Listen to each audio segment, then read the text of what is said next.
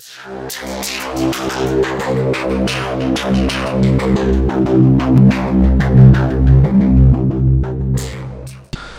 guys, it's Limited here with a new tutorial for the tutorial community. It's in Sony Vegas and it's about highlighting. You can use it for games like Counter-Strike Source or any other game. And yeah, here we go. First of all, we create a new project. We have to use the width of 1280 and height of 720. Then we press OK. We create a new video track. Then we change the compositing mode to add a new video track and push it below.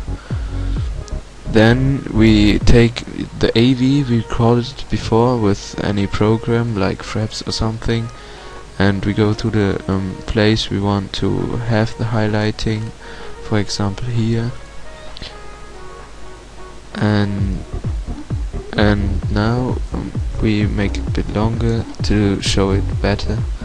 Here, for example, we start the highlighting when here the light comes out the eagle, and now we go to media generator, solid color, and add, for example, orange or any other color. We can close this, cut it at the end. Now we go to video effects, take cookie cutter, reset to none, and now we put the point right to the top, to the sky, and do the feather bit higher.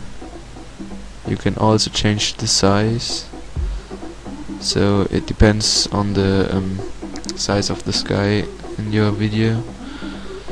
Yeah, then we go until the dig is on top, and we made the fade in there, so you can see it's going like this.